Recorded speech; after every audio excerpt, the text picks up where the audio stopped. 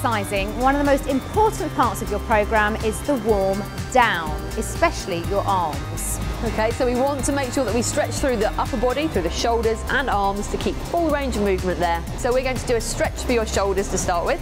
So what I want you to do is stick one arm out, okay, and you're going to pull it in towards you with your other arm. That's it, pull it across your body, you should feel that in that shoulder. Very much so, yes. Okay, so the other side as well, take it across. Okay, yeah, good stretch. And then if you want to stretch the back of your arm, your tricep, we're going to take that hand, place it between your shoulder blades, and then with the other arm, you're going to pull in towards the central line of your body. Okay, so you should get that stretch along the back of your arm. Okay. Oh, I like that one. Okay, other side.